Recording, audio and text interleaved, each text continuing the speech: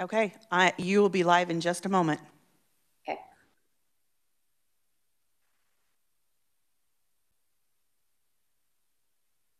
We are live. Terrific. Thank you, Robin. Good afternoon, everyone. My name is Hina Shah, and I'm a senior analyst at the Kansas Health Institute. I will be facilitating the telehealth work group through the end of this year. And so thank you all for joining us today. And I hope to have a really robust conversation today. So my colleague, Carrie Bruffett, is also on, and I have a few other KHI members that I'll introduce over time. She is going to share the agenda with us so I can kind of go through that. First, I wanted to make sure that we have everyone here.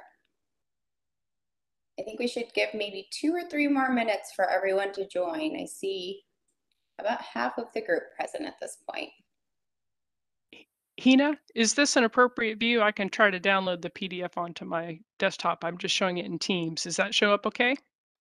It does. Maybe making it a little smaller or bigger so they can see the entire agenda. Will do.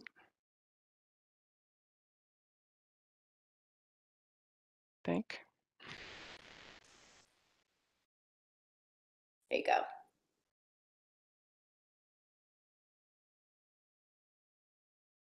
All right, so now that we have kind of most of our members present, I'd like to invite Eileen Ma from the Revisor's Office to please read us the coma and core statement. Thank you, Hina. This is Eileen. I'm from the Revisor's Office, and I wanted to share some information with you regarding the Kansas Open Meetings Act and the Kansas Open Records Act. So here we go. Meetings of the Telehealth Working Group of the 2021 Special Committee on Kansas Mental Health Modernization and Reform are being conducted virtually, allowing members of the public without cost to listen to the meeting using live stream broadcasting on the internet. Live audio and video of each meeting will be available on the Kansas Legislature website and the Kansas Legislature YouTube channel. Documents being presented to the working group will be available on the Kansas Health Institute website, and a link to these documents is also available in the description section of the YouTube feed. As a subgroup of a legislative committee, the Kansas Open Meetings Act and the Kansas Open Records Act apply to this group. Members of the working group should be mindful of some key requirements of those laws. First, the Kansas Open Meetings Act requires that meetings of legislative bodies be accessible to the public, and a meeting is any gathering by a majority of the group's members for the purpose of discussing the business or affairs of the group. A meeting can occur virtually or through a series of communications, such as members communicating in small groups who then communicate with other members, eventually reaching a majority of the working group. A meeting can also occur even if no formal vote or action is taken by the members. The working group should take a few steps to ensure that the public has adequate access to each meeting. Any person who is speaking must be clearly identified. Every person who is not speaking should mute their microphone so as not to impede the ability of listeners to hear the proceedings. And third, each motion must be clearly stated before the working group votes, and the chairman must announce the results of each vote. The Kansas Open Records Act requires that public records be open for inspection by any person. These records include recorded information, regardless of form, that is made, maintained, kept by, or in the possession of the working group. Documents that are presented to the working group must be accessible to the public. And if a member shares a document that contains sensitive or private information with the working group, be mindful that that document will become a public record. Finally, any member of the subcommittee who has a question or concern about these requirements should contact me or any revisors who staff the special committee. And with that, Hina, you're all set. Thank you, Eileen. So today we are all meeting because we are going to revisit the 2020 recommendations that were established by a telehealth subgroup. And so last year there were 3 working groups, and members of those 3 working groups formed a subgroup to come up with and develop the 5 recommendations that were proposed by this telehealth subgroup. And so today we're going to revisit those 5 recommendations and propose any updates or revisions to ensure that we're looking at actionability for this upcoming session. And so with that, I'm going to ask Carrie to stop sharing the screen, and I'm going to ask each of the telehealth work group members to introduce themselves. And as you are introducing yourself, please give your name, your title, the organization you're with, and which of the 2020 telehealth recommendations you would really like to focus on and unpack today. So I'm going to, for ease, call on names, and as I call on you, please introduce yourself. So I'll start off with our 2 co-chairs. The first one, Sunny Mickle. Good afternoon, everyone. My name is Sunny Mickle, and I'm with Blue Cross and Blue Shield of Kansas. I'm excited to be here today. I participated last year with some of the working groups that we had and also with some of the meetings. And I thought they did a great job working out and discussing some of the common issues that are present today with mental health care and how telehealth services can complement and provide greater access to care. Some of the things that I did want to talk about today, if we have time, would be really discussing more about the reimbursement challenges the providers are having with telehealth services, how those compared prior to the passage of the Kansas Telemedicine Act, and then also how they compare now even with some of the different reimbursement models that are out there due to COVID-19. Thank you. Thank you. Next, I'd like to invite our other co-chair, Shauna Wright. Good afternoon. It's so good to see you all. My name is Shauna Wright. I am a licensed psychologist by profession. I am the Associate Director of KU Center for Telemedicine and Telehealth.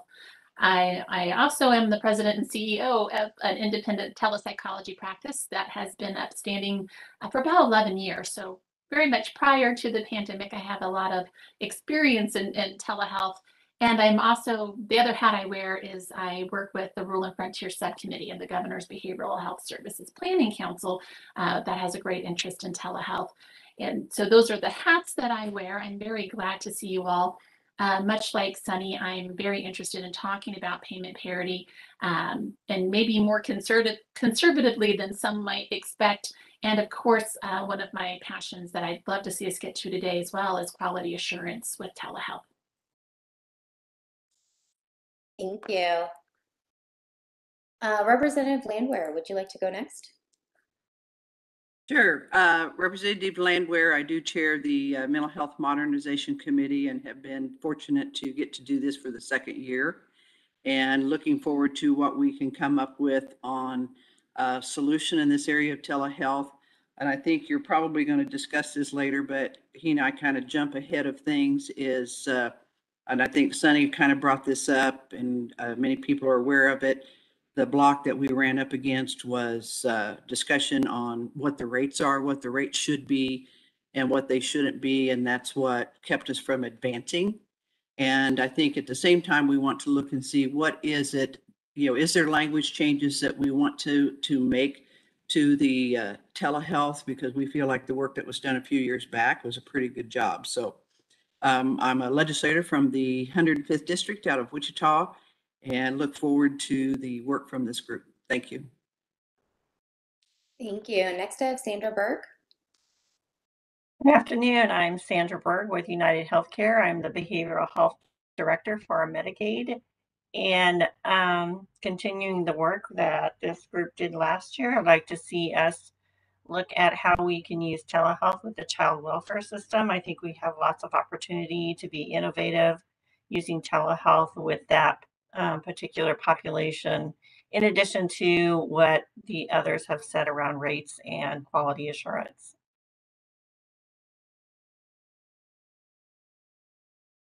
Thank you. Next, I have Brittany Nichols. Good afternoon, everyone. I'm Brittany Nichols. I coordinate the EMS for Children program in Kansas with the Kansas Department of Health and Environment.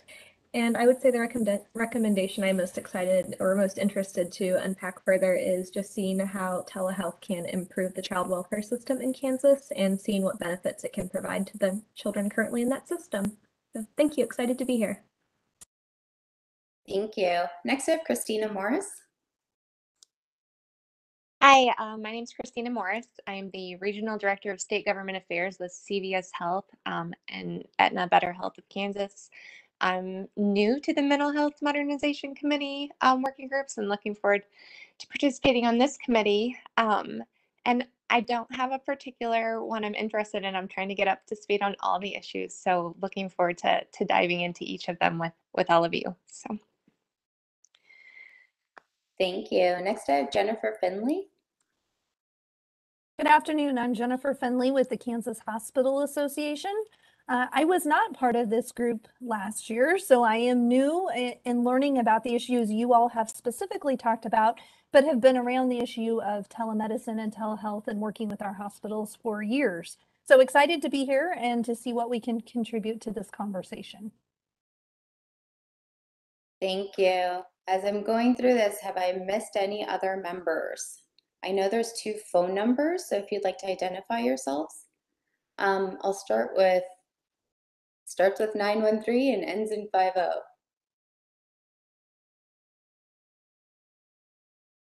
This is Connie Freeze. Hi, Connie. Would you mind introducing yourself? Yes, this is Connie Freeze with Blue Cross Blue Shield of Kansas City. Terrific. And so during the introductions, Connie, we are asking that everyone says their name, title, organization, and which of the 2020 telehealth recommendations you'd like to focus on and unpack today. Oh, I apologize. I am traveling, so I don't have them in front of me. I'm driving. Completely fine. Do you mind just stating your title and organization then? Yes, Vice President, Government Relations. Blue Cross Blue Shield of Kansas City. Thank you, Connie. All right, the other phone number I see starts with 785 and ends with 65. Yeah, hi, this is Stuart Little with the Behavioral Health Association of Kansas. It's an association of substance use disorder treatment providers, and I apologize, this fit into time I was traveling, so I'll just be on the phone.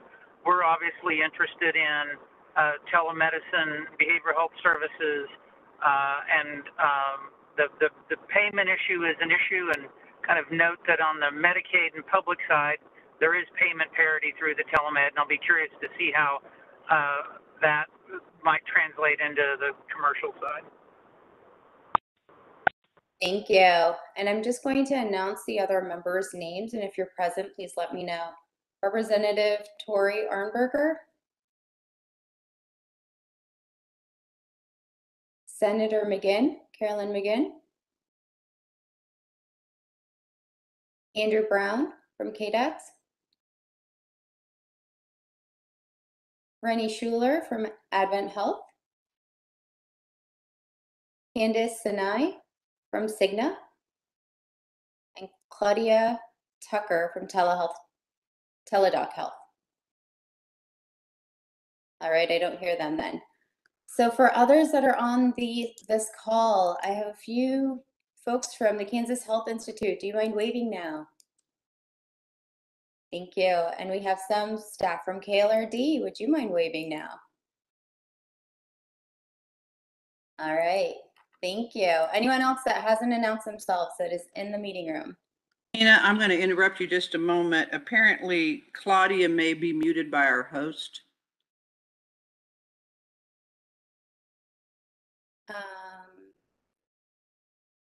I don't see her on here. I think she's a phone number.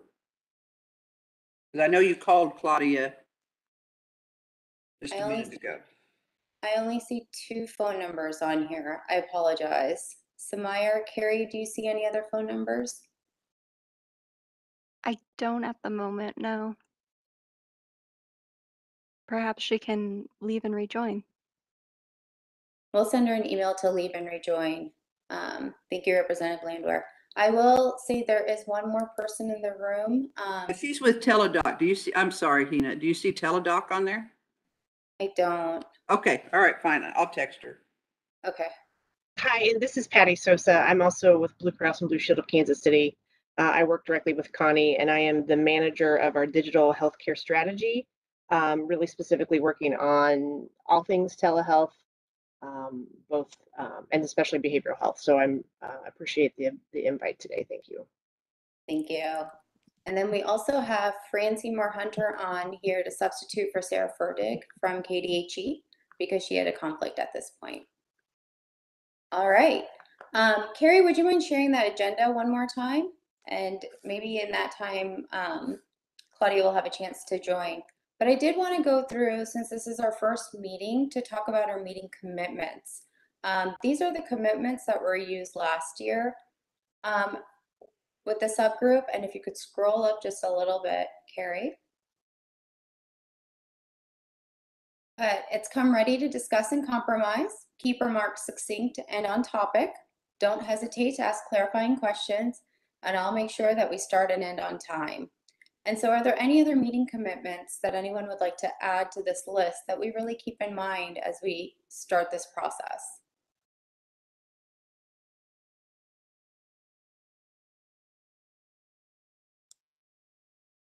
All right, hearing none, we will jump right in then. So Carrie, would you mind sharing the Excel spreadsheet? This tool was sent out to all of you earlier this week. It was sent out by KLRD. Did everyone receive it? Is there someone that did not receive it?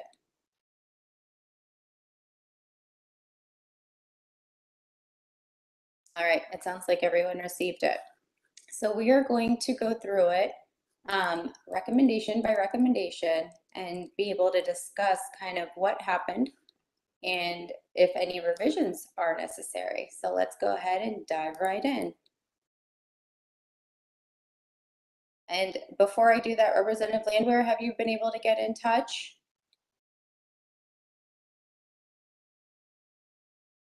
We're working on that. Okay. All right. Then I'm going to start. Hina, we have a question in the chat about the list of working group members being shared after the meeting. And yes, we will send out the full list of the working group members. There's a PDF that has each topic and issue and working group members for all 3 work groups, and we'll send that around. It's also available in the meeting materials that will be posted or that have been posted. Thank you, Carrie. All right, so let's start with the first recommendation, 10.1, which is quality assurance.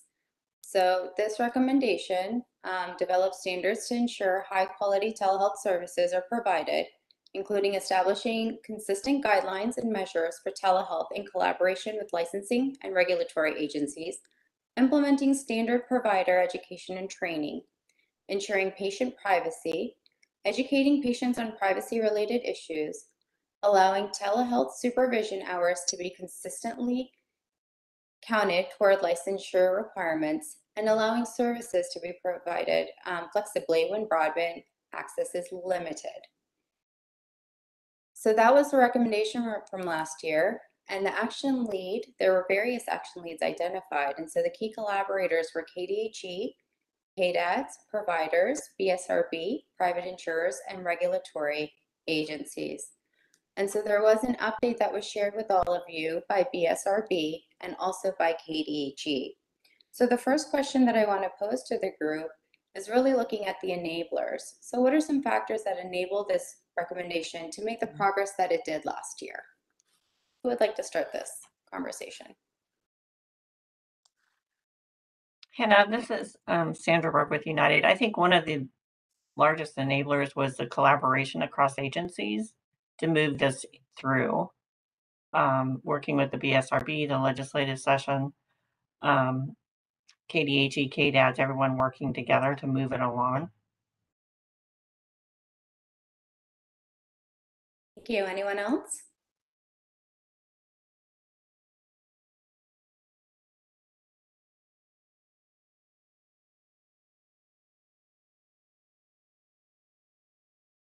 All right.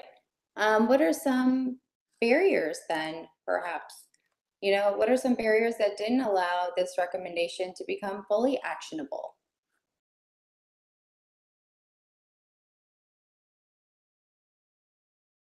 This is Brenda Landwehr, and we did have a bill drafted for this, and we started the hearings on this, and it was derailed when some of the conferees approached the committee and wanted to amend the legislation to add rate parity. The difficulty we have with that is what is rate parity, and what it means to one person, it means something else to someone else. So that's something that definitely has to have some clarity. There were a lot of things that occurred because of the pandemic by some of our insurance companies that wasn't the norm. And now I think we've got some individuals that think maybe that should be the norm. So this is what we have to get addressed. And I think we have the members on the committee that can help us do that. Thank you. Would anyone else like to share?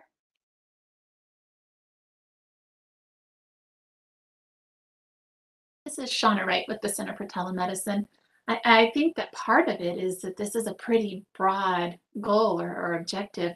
And with the time that we've had in operating, during a pandemic, I'm really impressed with the work that we've done. But to tick all of the boxes in the time that we've had, I think time is a barrier because there are those who have worked in the telehealth world for quite some time and those who are brand new to it. So getting on the same page and making leaps and bounds in that time would be difficult. But I do think the progress that was made is substantial, and I am impressed with where we got last year. Hi, this is Sunny Mickle, Vice President of Government Community Relations at Blue Cross of Kansas. And I just wanted to add too that I agree with the comments that have been made. And I think there's also, last year was a little confusion perhaps for some practitioners and providers that were currently offering telehealth services and those that were not, as to what was already covered under the law and then what needs to happen to correct anything or improve upon the changes that have already been made by the Kansas Telemedicine Act. So I think with having more time, there'll be an opportunity to clarify what actually is covered under the law today and what barriers are in place that may need to have be improved overall moving forward in the future. Yeah, would anyone else like to share a barrier?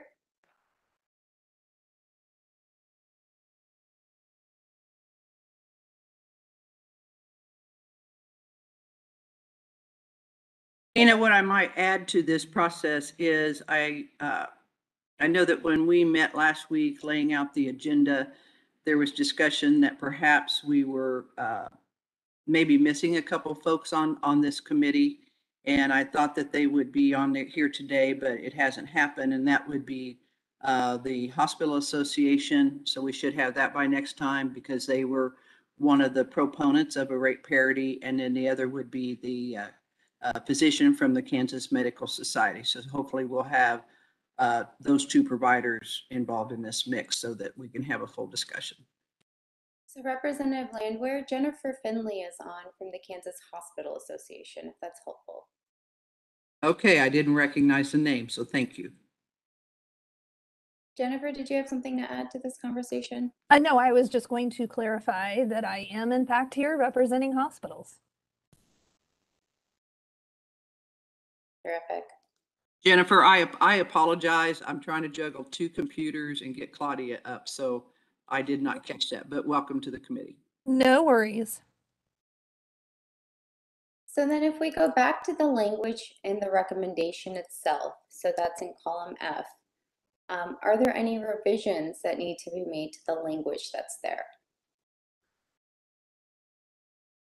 This is Sandra Burke with United. I was just looking at the ensuring patient privacy and educating patients on privacy related issues and wondering if we need to be more specific around that. And I see Shauna shaking her head. And she's more of an expert than I am. We've had lots of discussions lately here around privacy issues and confidentiality. So I'm going to kick it over to you, Shauna, to see what you have to say around that. Thank you. This is Shauna Wright with the Center for Telemedicine.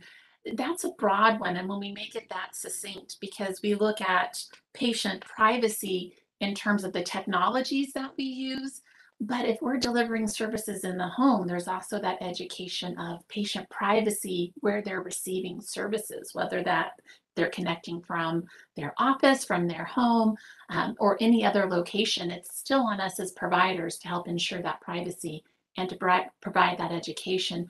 And Sandra, I'd even go a step further and say, I don't think it's even just about providing them education about how to maintain and ensure their own privacy, but I'm even thinking about like e-health literacy. How do we help educate our patients about how telehealth works and why, if you're seeing a provider who's licensed in Kansas, you need to be in Kansas at the time of that appointment.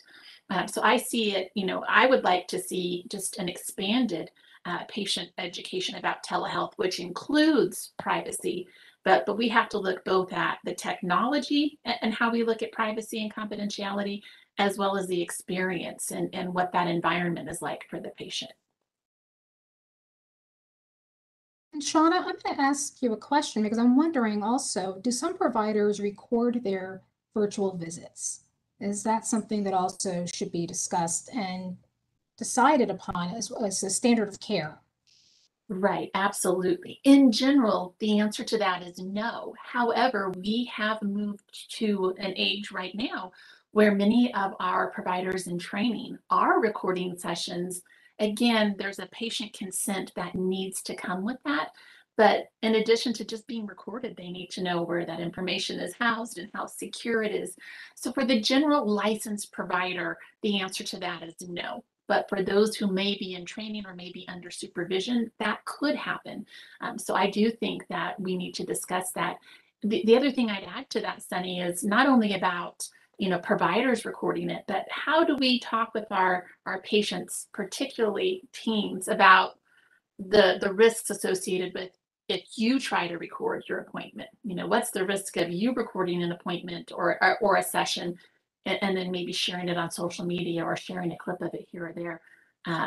Recording brings a whole nother level of risk to what we do, I think, in terms of privacy and confidentiality. Thank you. That question has come up quite a bit lately with people that have asked me about telehealth services. So I think it's important that we talk about that. I do. I don't know that every practitioner might understand or provider might understand that if you do record, really by our best guidance, that recording should become a part of the patient's record. Not just something that we house on the cloud or try to keep secure, but it should be a part of the record. And I don't know that all providers understand that. This is Sandra with United, and sorry, Sunny. And I think that's an element we may not have addressed here, Shauna, is the whole documentation piece around telehealth services and how, if there is a recording, or how documentation of that session needs to match what they're doing within the session. Anyway. Right. Just a thought. This is Shauna again. And there are best practices in terms of documentation, but oftentimes they're not legislated, right? But how do we help our providers get education about best practices for documenting a telehealth appointment? Not only to document, what's happened in that appointment, but if an insurer or there's any kind of audit, how do we write a note that helps really describe what happened in that session?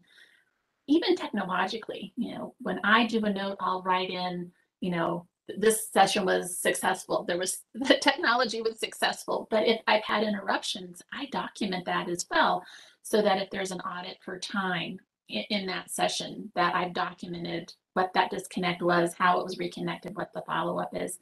And those are standards that I don't think the average provider is going to be aware of unless they've done some training. So am I hearing that we want to modify the recommendation, perhaps add one more bullet point discussing documentation for providing best practices or education to providers? How would you like? Thinking about education for providers.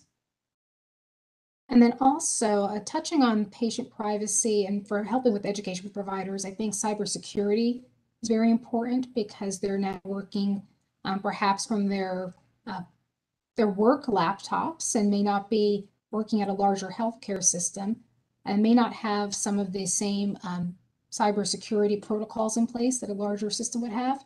But also, I think getting a better understanding and education of what is happening today in Kansas with our healthcare providers and how they are protecting data. You know, I would point out that there are a lot of rules already in place through the feds and the state around protecting data. So we want to be careful to not create even more red tape that will make it more complicated and difficult to navigate. Thank you, Jennifer. And just a quick reminder, whenever we speak, this is Hina Shah, Kansas Health Institute. I should do it too. Make sure we say our name and our institution. So thank you, I've captured that. Yeah, this is Claudia Tucker with Teledoc, and I want to echo what Sunny had said. And while there are some certain standards being developed on the federal level along congressional with FTC, this is still a very open and new area that we find ourselves in. And so I think that anything that we can do at the state level to develop best practices regarding confidentiality, privacy, etc., I think we will be miles ahead of the game. Thank you. Any last thoughts on revisions to this recommendation? So this is Jennifer. Shauna, can you said something a few minutes ago about in-state providers versus out-of-state, and I didn't catch everything you were saying. Could you go back and revisit that? You bet. This is Shauna with the Center for Telemedicine. I said that, Jennifer, in the context of actually patient education about telehealth. Hopefully our providers understand that they need to be licensed where the patient or client is located at the time of the telehealth event. Hopefully that's understood at this point. And if not, we do need to make sure we're assuring our provider education. But a piece of that is helping our patients and clients understand that they play a role in that as well. And that if you've set up an appointment with a licensed provider in Kansas, and then you've gone to Arkansas or Texas or Florida, that they may not be able to see you, and likely they won't be able. If you're on vacation and trying to connect, your provider isn't licensed in those states. So I was talking about that, Jennifer, under the umbrella of patient education with telehealth. Okay, thank you. This is Rennie Schuler-McKinney, Advent Health, and I've been on the whole time, but I was on the live stream, unfortunately, so I couldn't speak. I'm now here, and I would just say, I don't know if there's any possibility to address that as a barrier.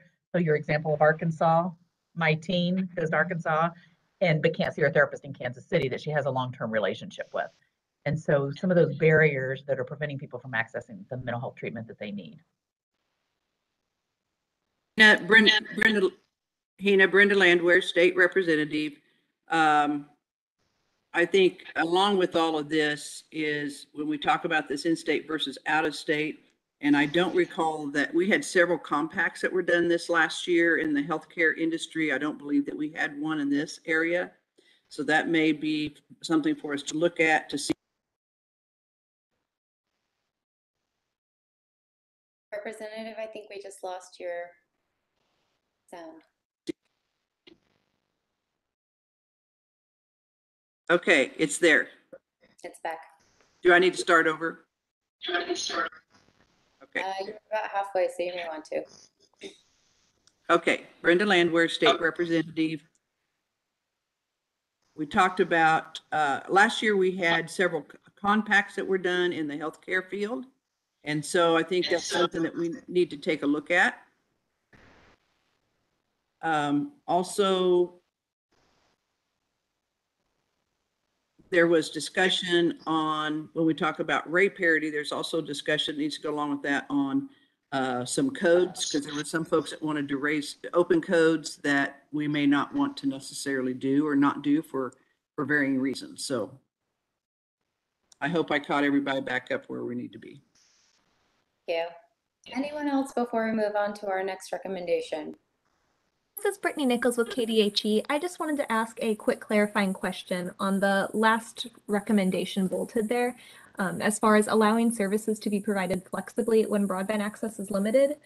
And this is probably just because I wasn't on the work group last year, but I was curious if that pertained to the location where the services were being provided or how the services were being provided. I just wanted to make sure I understood correctly.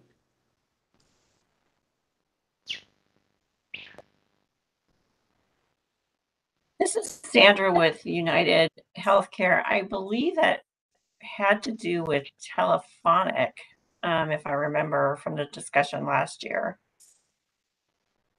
Hi, this is Sunny Mickle from Blue Cross of Kansas. And Sandra, I believe you're correct. And this is back to something I pointed out earlier, just clarifying things that I think that were not well understood about the current Kansas Telemedicine Act. Currently, under the Kansas law, we are permitted to have audio-only telehealth visits.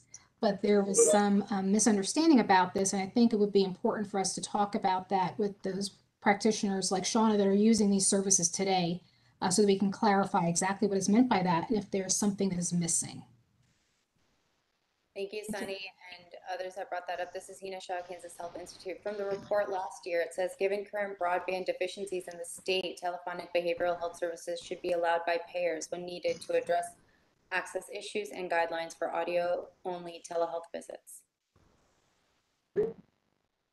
And this is Shauna Wright. And Sunny, I'd like to revisit and really review the Telemedicine Act, because it was my understanding that there's actually a line in the act that says telephone only is not included in the definition of telemedicine in Kansas. So there may be some confusion around that. I know that, for instance, the Rural and Frontier Subcommittee very much endorses access to telephone only, particularly with behavioral health services, if broadband is not sufficient in some of our frontier communities. But I guess I need to put my eyes on that language with the Telemedicine Act, because many believe that in the definition, telephone only is excluded from the definition of telemedicine in Kansas. Thank you. I've added that as a research component. We can ask for that to be presented at our next meeting. So just in the interest of time, I am going to move us along to the next recommendation.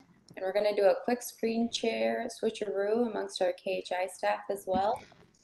And so we are talking about now 10.2, which is reimbursement codes.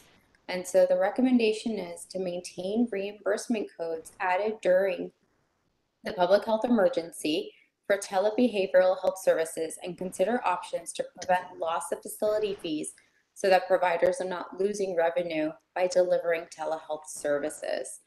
Again, the lead here was KDG's Division of Healthcare Finance, and key collaborators were KDADs, MCOs, and CMHCs. And so we did have an update from KDHE about them concurring with the telehealth codes, but it's subject to CMS. And so KDADs as well talks about supporting this as well. So knowing kind of where we are and what was done last year, I want to pose the same questions again for this one. So what are some factors that enabled this recommendation to make progress last year? Let's start with that.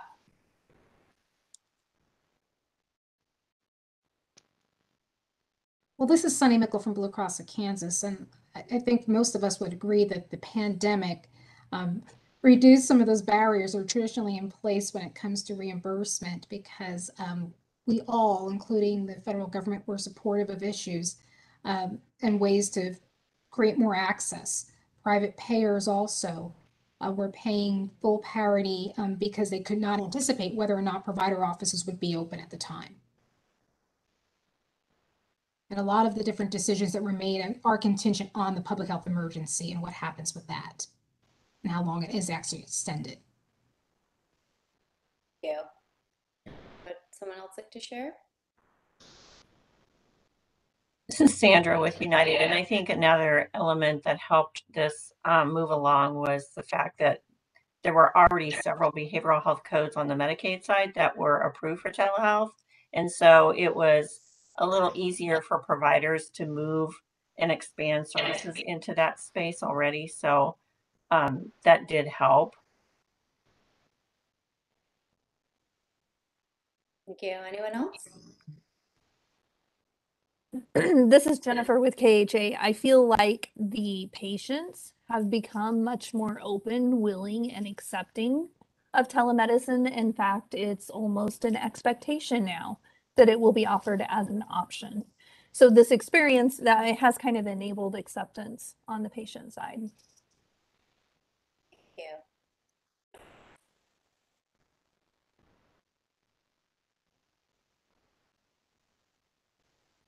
And this is Sunny Mickle from Blue Cross of Kansas.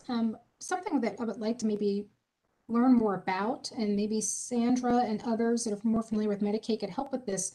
There was a mention about certain codes on the Medicaid side that had previously been approved, whereas in the private insurance world, it's not related specifically to codes. So I think it would be very helpful for those participating in this work group to understand the difference maybe on Medicaid and versus private insurance, because I know when we were talking about looking at specific codes, it's just not the way it's working right now in the commercial market. It's more so about all the services that are available rather than just limited to a set of codes.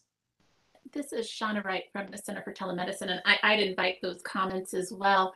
My memory of that, Sunny, when it comes to the Medicaid codes, particularly for behavioral health for individuals who are severely persistently mentally ill or children who have severe emotional disorders, would be codes that I don't think commercial insurers would cover. But I believe that when we're looking at behavioral health, the expansion of codes included like case management and those types of supports that we found could be effectively delivered through telehealth. Particularly, our frontier areas can benefit from that by having that virtual case management.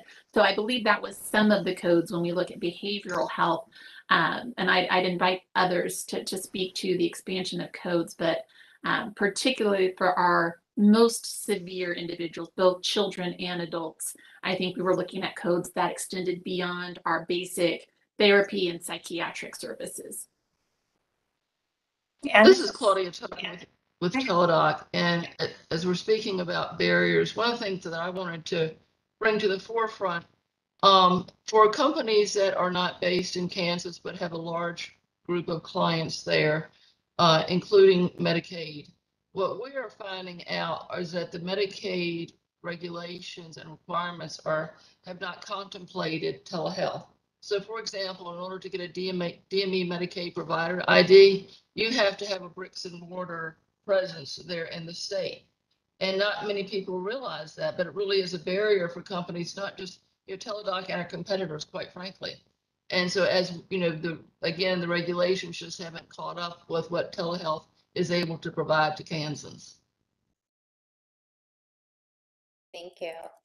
And this is Shauna again from the Center for Telemedicine. Claudia, that's true of most states. Is that correct? I mean, even in panel, I think with Medicare, they require bricks and mortar within the state, I believe, in some of the consulting I've done. So that's something for us to look at and address. But I don't believe we're the only state that has that issue. Is that correct? No, Shauna, you are not the only state. I would say right now it's about 50-50. And it's one of those things that we're having to point out to the states because many of them aren't even aware of it. So no, it's about 50-50 now, but just pointing it out to Kansas. This is Sandra with United, and going back to Sunny and Shauna's questions around the codes, you're right, they did expand more into the community-based services code. I'm thinking primarily of substance use codes were expanded more into telehealth, peer support, some of the psychiatric support services that the community mental health centers provided were expanded. Some of the autism support services were expanded into telehealth. So we did see quite a bit of expansion beyond just the traditional therapy codes and the E&M codes.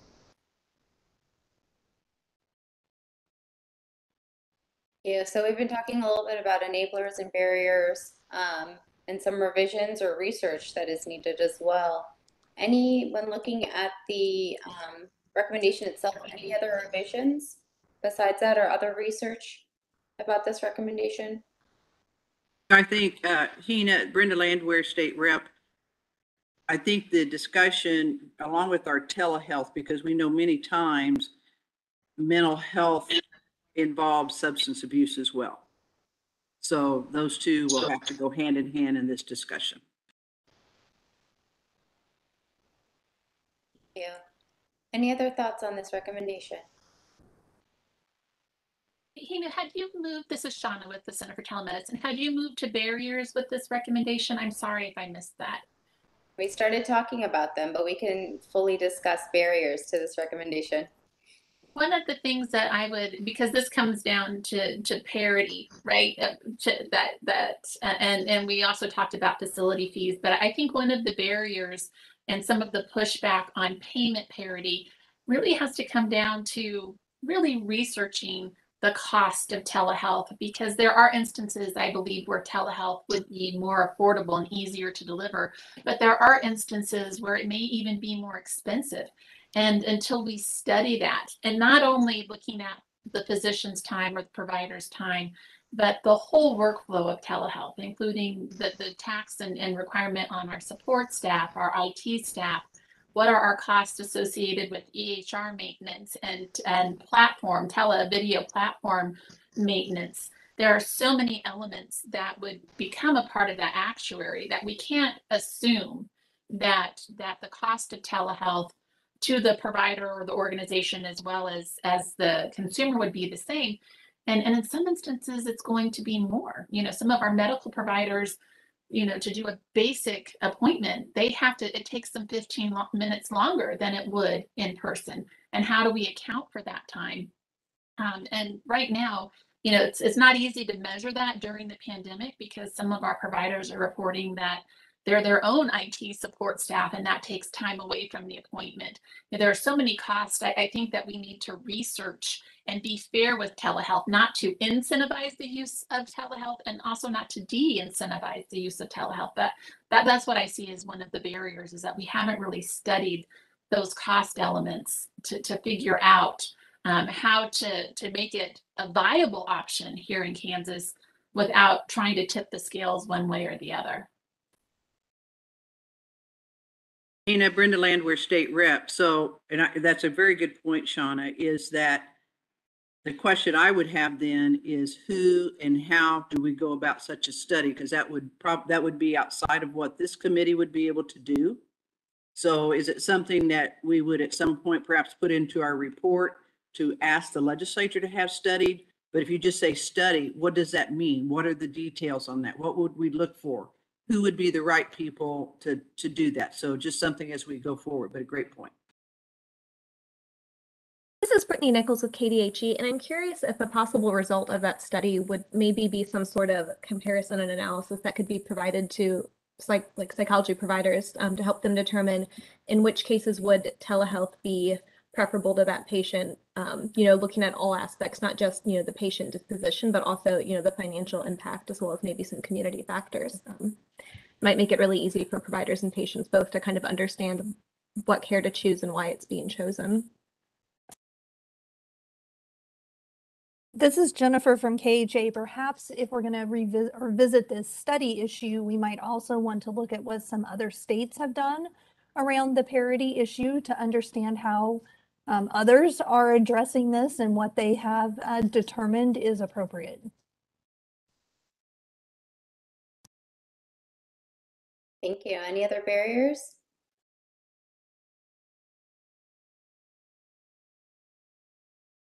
So I heard a few revisions, at least around studying telehealth. Any other revisions when you just look at the recommendation? The other thing that was brought up was to think about the Medicaid versus commercial side as well, and to add that into the recommendation.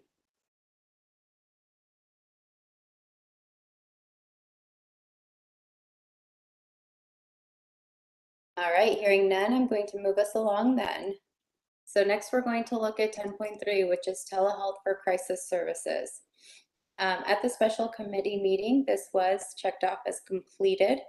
And so we will talk about the enablers there, if there are already barriers again as well.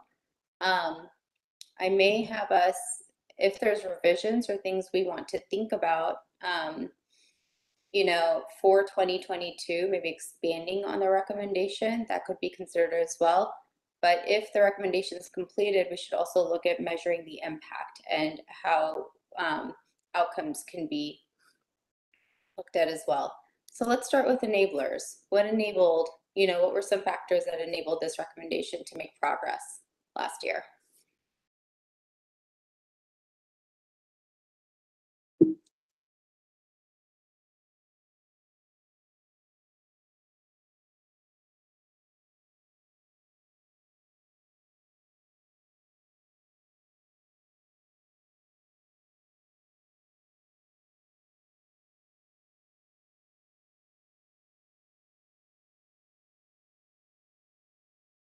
No takers?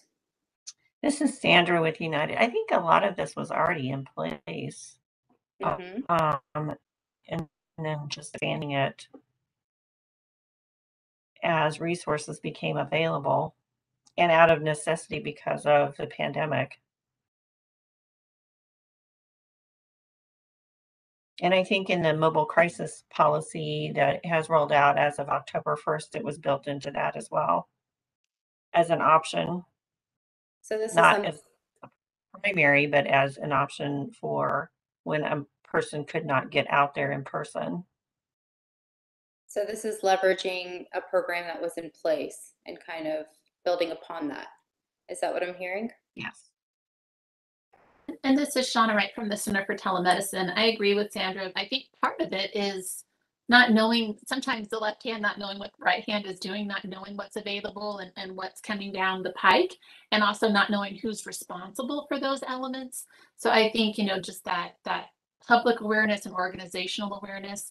And Sandra, I don't know if you can speak to this. I think part of the concern in telehealth prior to the pandemic, as we look, because we know crisis services have been available, but like when we look at the co-responder model, if we're using telehealth and there may be an iPad co-responder with a law enforcement officer, I think there's been some hesitancy on will that be reimbursed because of the originating site. I think some of those things still maybe need to be either defined or provided, having an educational model so that our providers feel comfortable stepping into that space. Yeah, this is Sandra with United. I agree, Shauna. I think there probably needs to be more education, and especially as we go to more technology-based intervention that shares across different agencies, that we clarify that for them. So I agree, we need to add that on there. And this is Shauna one more time. The other thing that I think is important for our state as we look at this is looking at how these services roll out based on geography. I don't think that we can hold our rural and frontier communities to the same rollout as we do our metro areas. There are many more barriers, everything from distance to available broadband. And I think ensuring that we're addressing the needs of our rural and frontier communities that may not have all of these resources to still make sure we're supporting the rollout and the availability of these crisis services is important as well. And this is Sandra too, and it's going to look different. I mean, as you were saying that, Sean, I was thinking it's going to look different based on what the resources are in that community. So you may have a rural community that will use some telehealth resources in a jail, but you may have a urban community that's just not going to be feasible for. So being flexible, I think, in how you describe that is going to be important.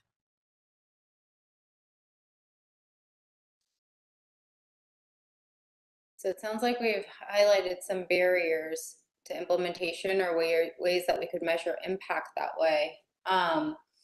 So in the measuring impact, any other enablers or barriers that anyone else wants to bring up?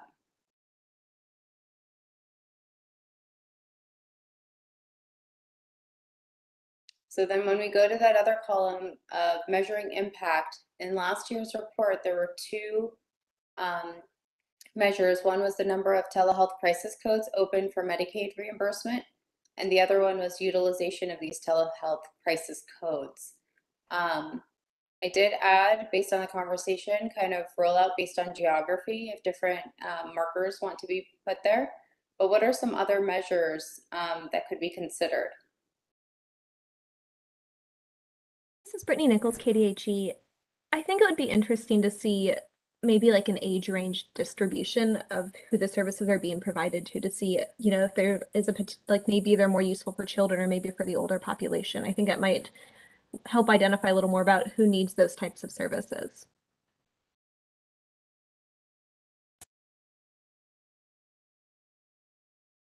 Any others?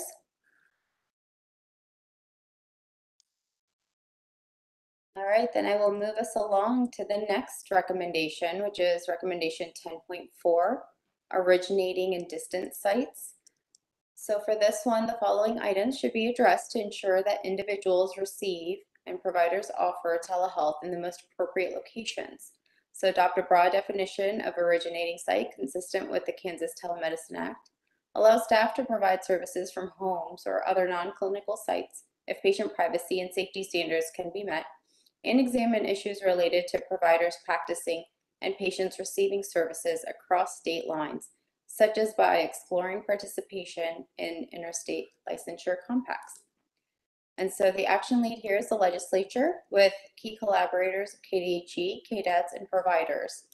So the legislature enacted SB 283, which amends the provision allowing an out-of-state physician to practice telemedicine to treat Kansas patients to replace a requirement that such physician notify the State Board of Healing Arts and meet certain conditions with a requirement the physician hold a temporary emergency license granted by the board.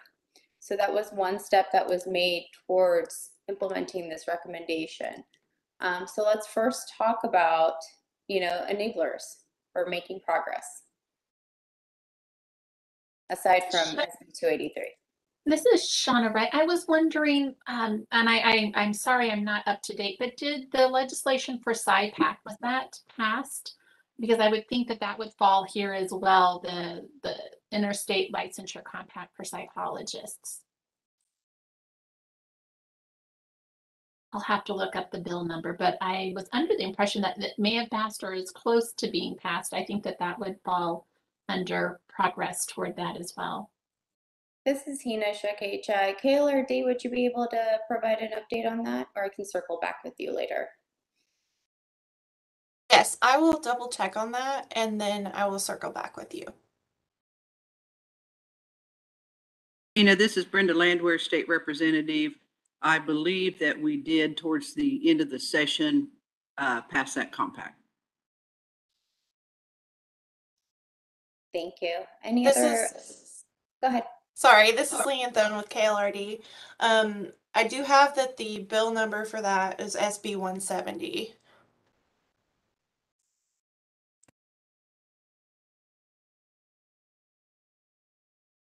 Thank you, Hina Shak-HI. Any other factors that enabled this recommendation to make progress last year?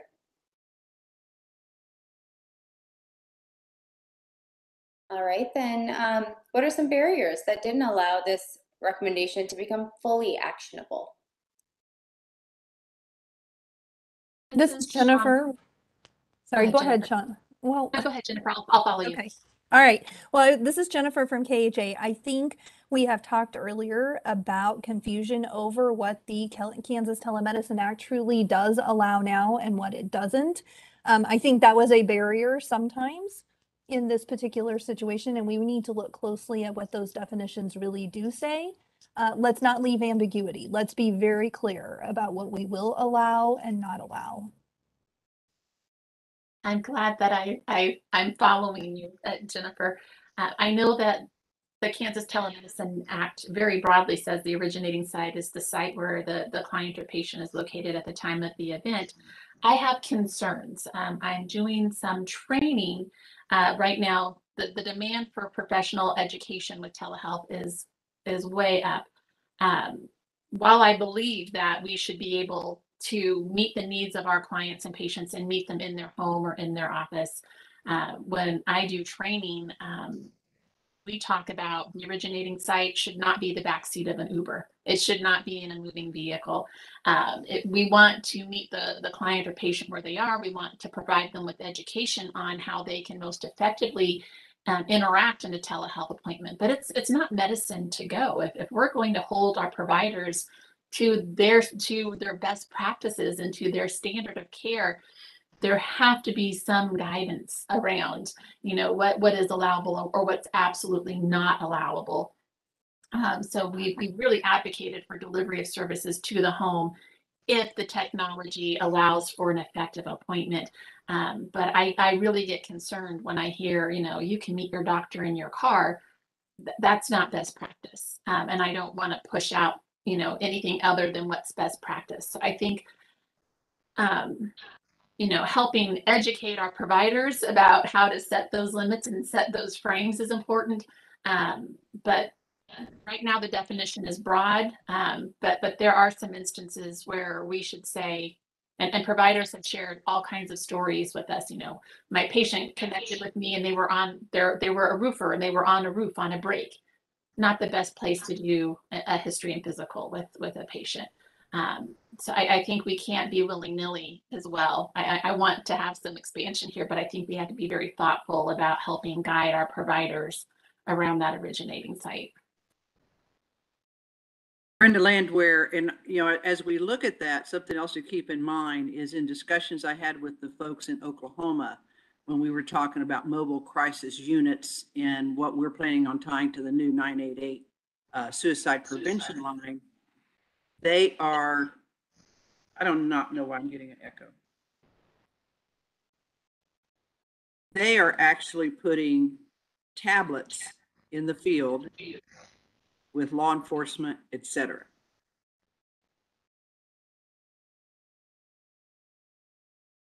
So that would kind of cross to what you're saying, because that's an immediate crisis situation versus a session. So there may be need to be clear. I do not know how Oklahoma is doing that. It was kind of one of the concerns that I had. So I think as we proceed forward with this, if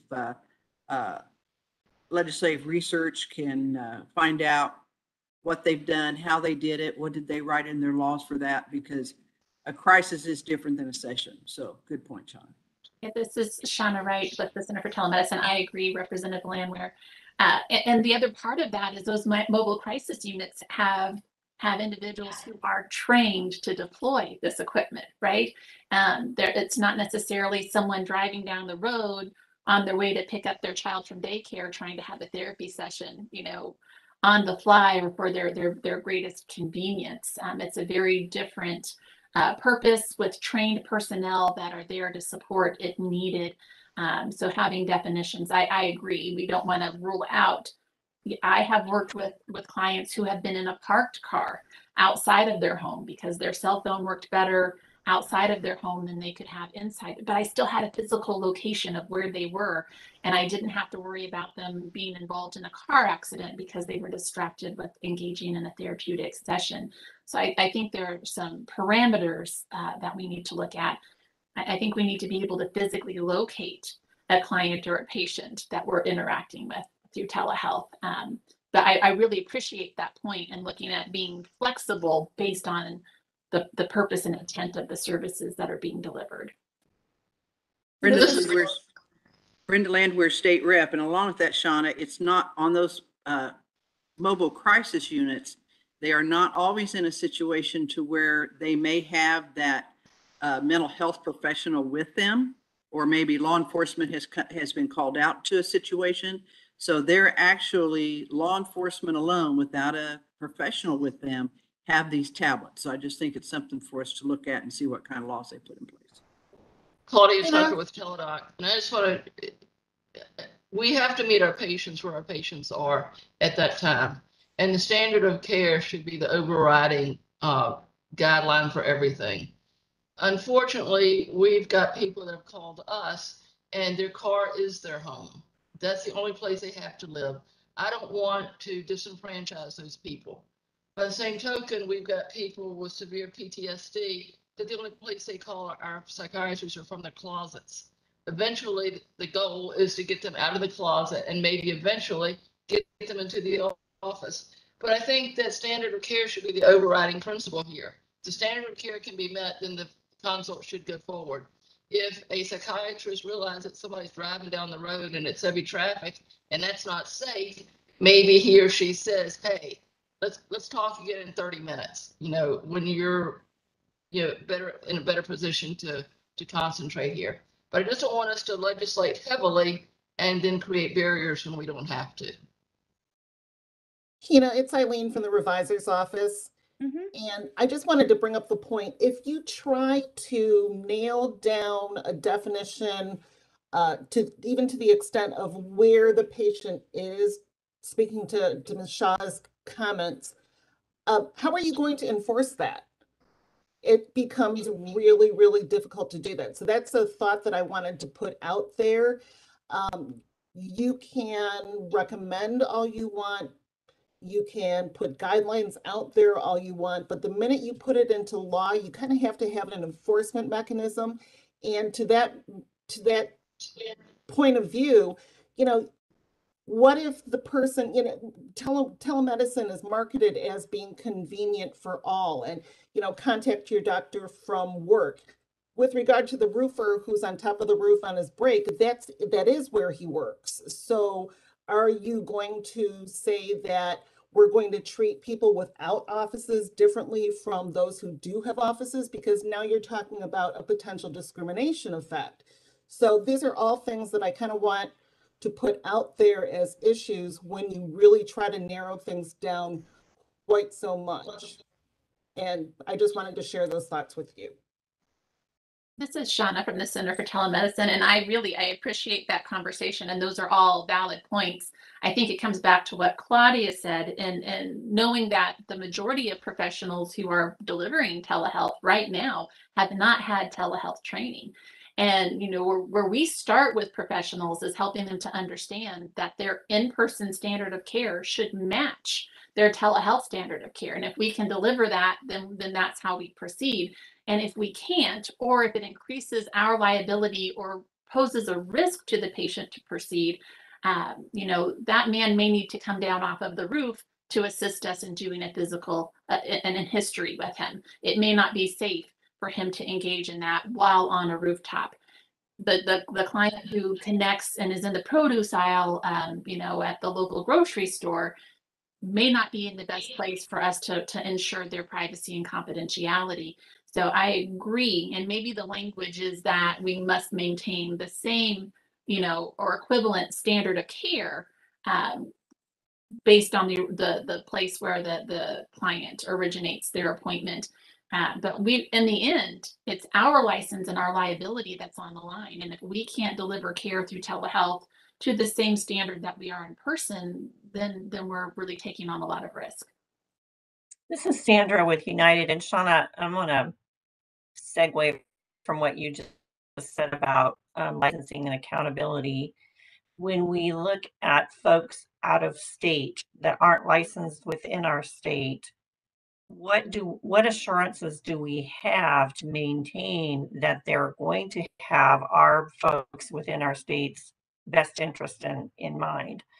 When we opened up the telehealth because of the pandemic, we here at United got an onslaught of applications to join our network from folks from out of state. They wanted to open up telehealth services here.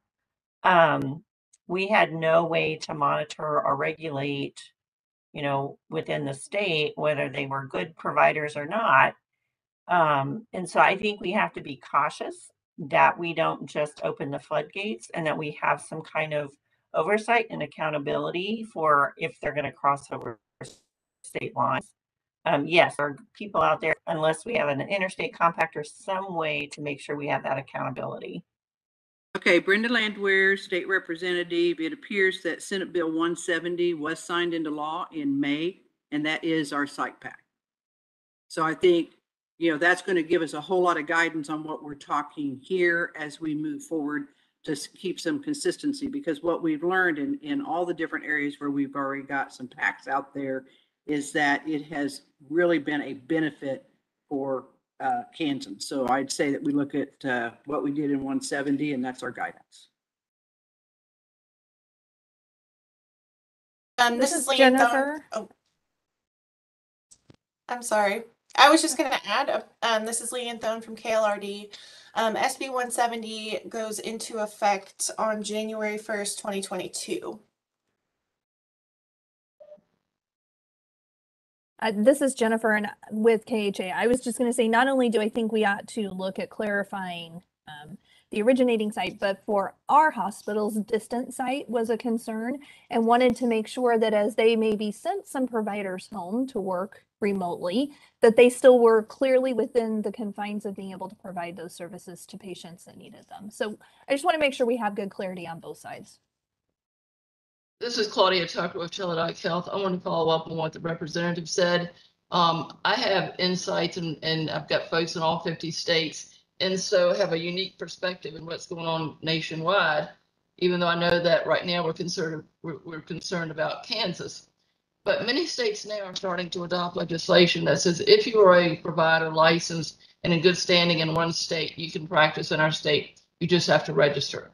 So it takes away the administrative burden, it takes away the financial barrier, and it then gives access to Kansans to a greater number of physicians when they're needed. And that seems to be working quite well. And this is Shauna Wright from the Center for Telemedicine. And I think that's a good point, particularly if there are specialties or areas where we are very underserved in our state. At the same time, I think it's worth talking with our regulatory boards about that as well, in terms of what happens, because our regulatory boards do, they provide our licenses, they provide our regulations, but their number one job is consumer protection. And so if we allow people to register, let's say we have an Arkansas provider that registers in the state of Kansas, and something goes wrong, something catastrophic goes wrong, what is the recourse for that patient? Because our licensing boards would have no recourse. And does that state, would Arkansas pursue an action against a provider when their own resident wasn't harmed? And there are just a lot of things to think about there in terms of recourse and protecting consumers in the state as well. I think we have to find a balance between access, but also consumer protection, and we're going to get there. We're going to get there. I just don't know that we're there right now.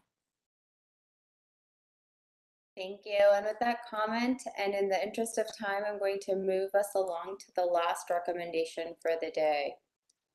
And so the last one is 10.5, which is child welfare system and telehealth. This is to utilize telehealth to maintain service and provider continuity as children, particularly foster children, move around the state. Consider how the unique needs of parents of children in the child welfare system can be met via telehealth. The action lead is KDHE with support and collaboration with KDADS and DCF.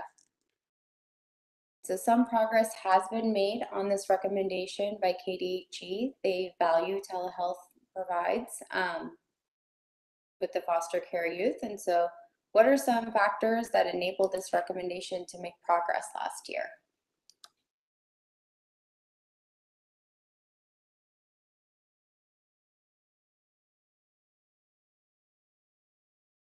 So while we have recognition from the state did say that the Medicaid program must follow CMS rules governing the allowability of telehealth in order to qualify for the match funds. So while they've highlighted a barrier, what were some enablers?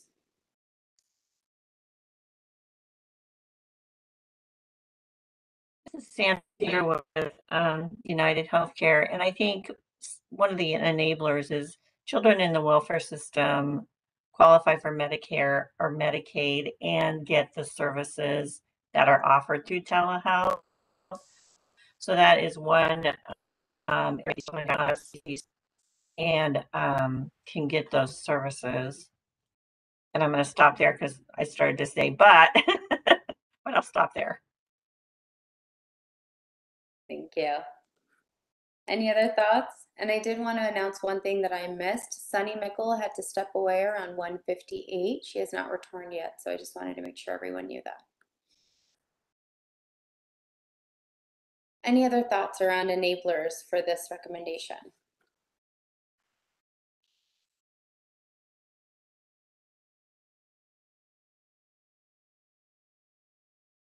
This is Brittany Nichols with KDHE, and I do think it's been very helpful that there has been a lot of work done relating to behavioral health screenings conducted virtually, as well as how to conduct a virtual home visit.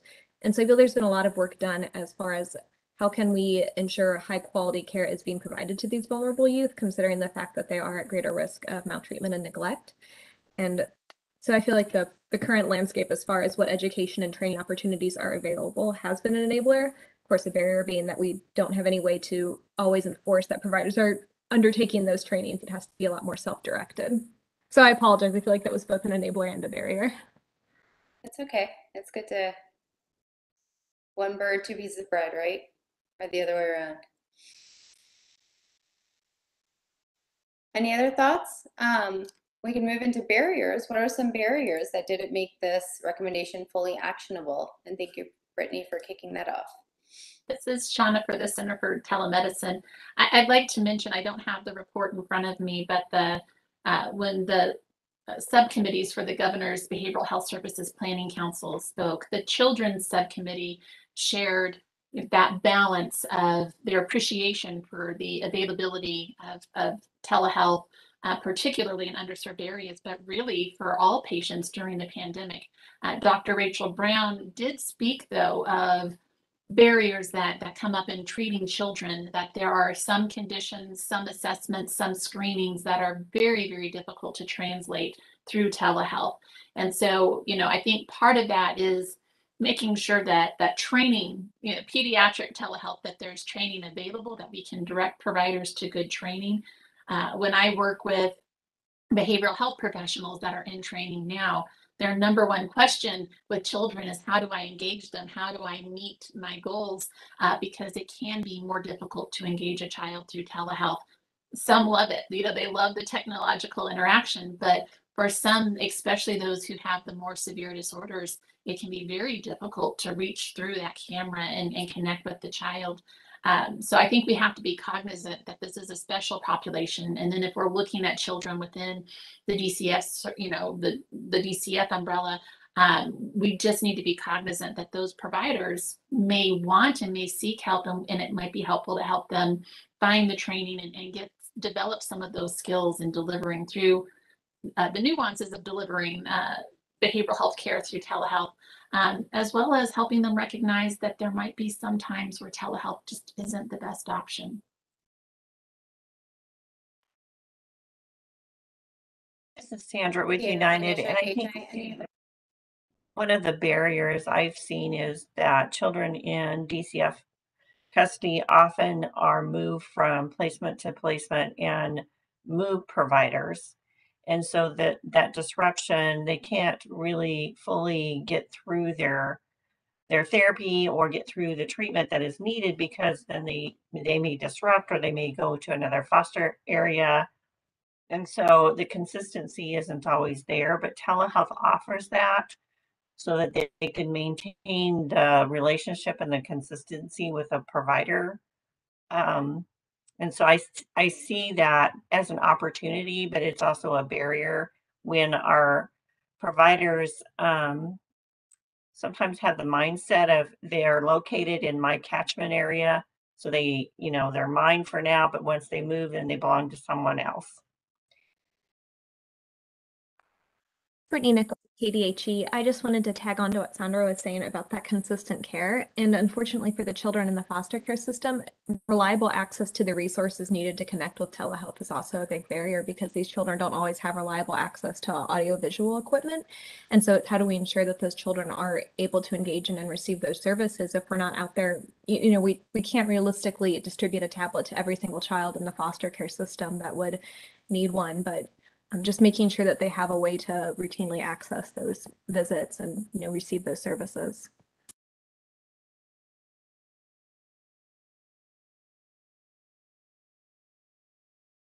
Anyone else want to share a barrier?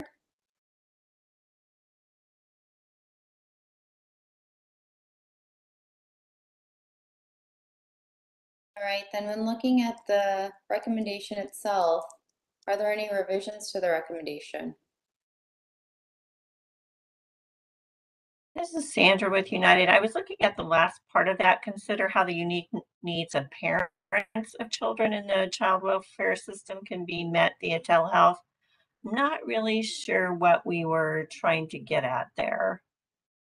Oftentimes parents aren't covered either by Medicaid or other insurance. So how would we support that? I mean, I like the idea. I think it's critical, but I'm not sure how we would support that.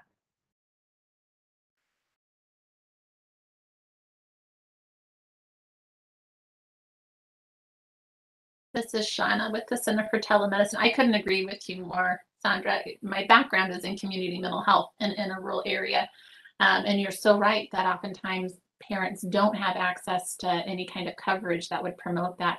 I wonder if we can't solve that through this, right? But I wonder if there was any intention here to, engage parents as deemed acceptable by DCF in the child's treatment. If, telehealth was used, can we, engage parents if we're looking towards reintegration?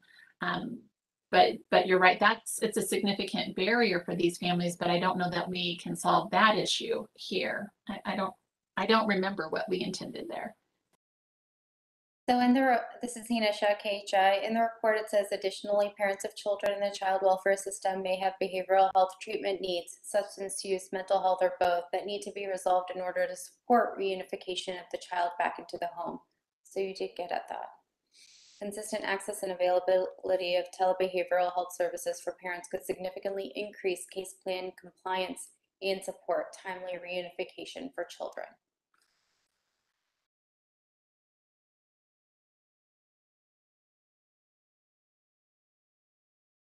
Any other thoughts around the revision?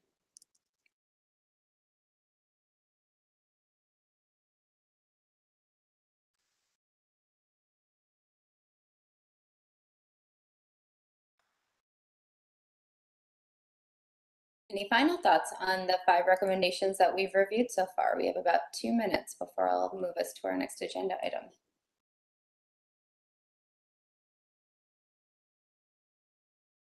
So thus far, I have jotted down a few things about a Telemedicine Act summary. I also wanted to point out that the Children's Subcommittee report has about 2 pages around telehealth. I think it was page 9 and 10. And that is available under the special committee materials for September 28th, but we can also send it out after this meeting.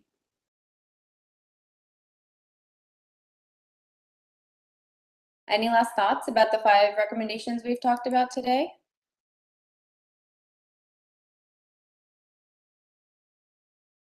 All right, then I'm going to ask Samaya to actually close this file, and she's going to share a worksheet that we will send out to you later this week.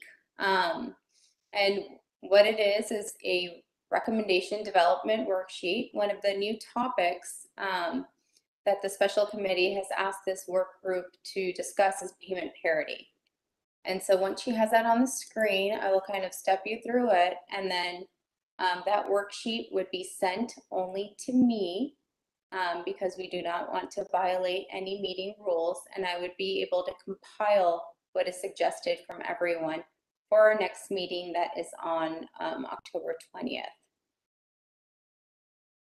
Meanwhile, as you have been thinking about these recommendations, are there other experts that we need to bring to this meeting to discuss issues? Do you have anyone in mind? One that has been suggested so far is Dorothy Hughes from the University of Kansas.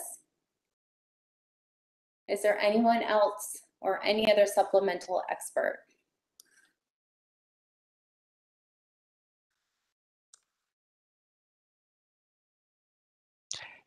Hina? Uh-huh. This is Carrie Ruffett. So I was just going to note that Dorothy has been working on, just for FYI for the group, you all may be familiar, Dorothy at KU has been working on a number of pieces of research around telemedicine and telehealth, particularly during COVID-19. So I think that's the perspective, and including from the provider as well as patient experience. Shauna could probably tell us all about it, but I think that, yeah, and I believe that Dorothy is, or some of that work has been presented to legislative committees previously. Thank you for expanding. All right, well, as you are thinking that through, we have on the screen here a worksheet for developing a new recommendation. So the topic, of course, is telehealth payment parity, which was assigned. And so in the language of the Telemedicine Acts, insurers are authorized to establish reimbursement for services in the same manner as reimbursement for covered in-person services. But payment parity, which is telehealth services be reimbursed at the same rate as in-person services, is not required. So that's why the special committee has asked this work group to discuss telehealth payment parity, along with what Representative Landwehr said earlier with the bill and the actions taken last year. And so to help guide the development of a new recommendation, along with giving some supporting materials, the worksheet asks for a few steps. So first, to suggest a SMART, so a specific, measurable, achievable, relevant, and time-based recommendation around payment parity. And I've provided an example using one of the recommendations from last year. Next, we would like you to identify any research you used in crafting this recommendation. The next thing is to identify any additional research or information needed to clarify or discuss this recommendation. Indicate any people or groups, so supplemental experts who could discuss this recommendation. And then what kind of action or resources would be necessary to implement the recommendation. And for those of you that were part of the subgroup last year are familiar with this rubric, because we will later rate and think through how to make this recommendation as actionable as possible. So that's a worksheet that will be sent later this week to all of you to complete, because our next meeting is next Wednesday on October 20th. And it'll be at 1 p.m. again. Any questions on this worksheet? Brenda Landwehr, State Representative. I don't have a question on the worksheet. I was going to see if it was possible perhaps for the 20th meeting to be moved to start at 12 instead of 1.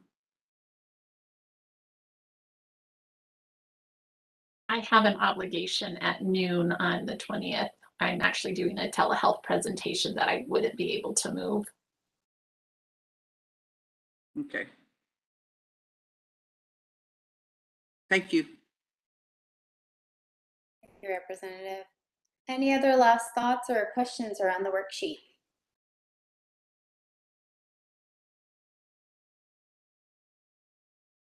Well, I thank you for your time in this conversation. Look out for an email from myself and KLRD. We will send a summary of really high-level summary of things that will be added to your meeting materials. And next week, we will focus on refining some of the recommendations where revisions were discussed, and then also diving into payment parity. So thinking through kind of what payment parity is and what it could mean to Kansas, and also start looking at the recommendation language that you will propose. When that worksheet is sent out, the results can only be sent back to me. It cannot be shared with anyone else. So please be careful of that. All right, well, with that, thank you so much. Gina, I've got one question for you. Are these recorded to where we can go back and look at them later? Because the 20th, I'm in a committee hearing, so, okay. Yes, we are live streaming and it's available on the YouTube page. Thank you. All right, thank you very much today, everyone. I appreciate what you're doing, and the heavy lifting now begins. Bye-bye. Bye-bye. Thank you. Thank you.